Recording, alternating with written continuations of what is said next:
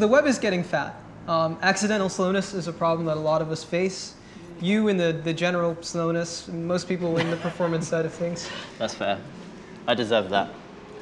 Performance is important. Yeah. Like it's very easy to like go and ship a site that contains a ton of images and not realize just how slow that is, especially on mobile, where people have got like limited network connections and limited bandwidth.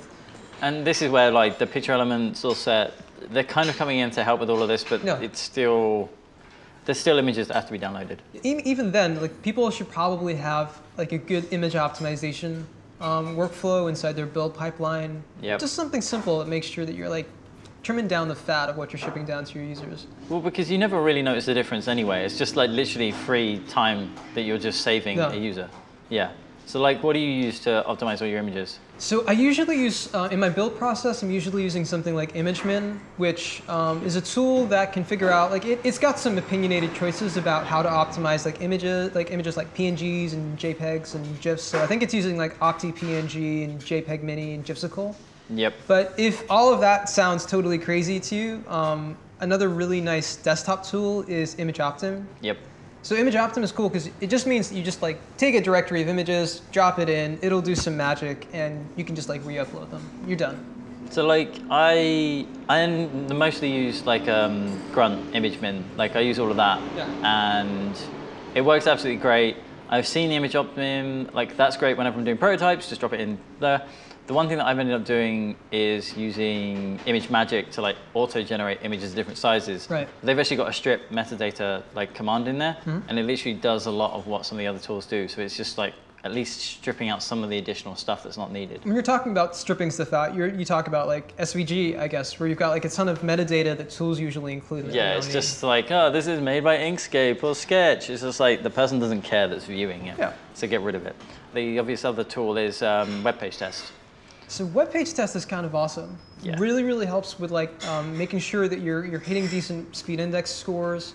Quick tip there, like if you're trying to like do any sort of benchmarking web page test, like and you just like do a single run multiple times over, you might find that there's a bit of a difference in scores. Yep. So web page test has this advanced option where you can like run the same test multiple times over, and then it'll like just average out the stuff.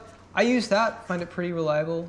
Maybe you would. Like, yeah, like I tend to find the web page test is almost like PageSpeed Insights, but just like on speed. Like it's just, you've got so many more options, so much more details.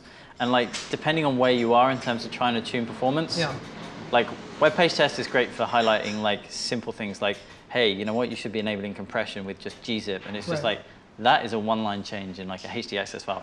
Web page test is literally like, yo, you're not even getting your first file down to here, or your first render isn't until like 3 seconds in. The video film strip in web page test is amazing. Yeah. Really, really useful for seeing, okay, well, how many seconds is it going to take before my user can actually even interact with my page? Yeah. Good for perceived performance, good for like just being able to see what your users are going to see. One last thing that I'm going to say about web page test that they've just added in is like the cost of your site.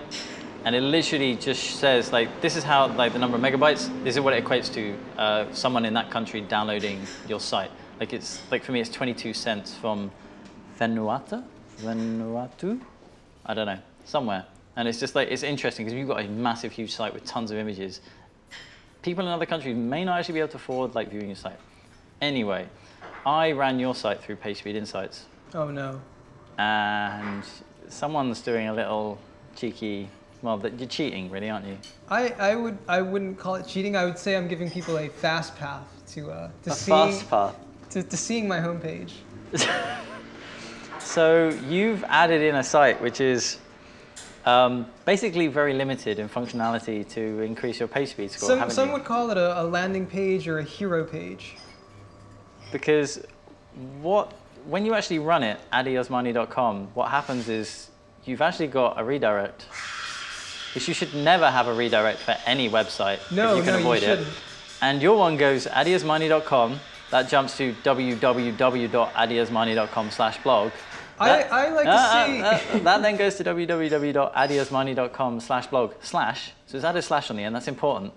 And then it's gone addyosmoney.com/blog/.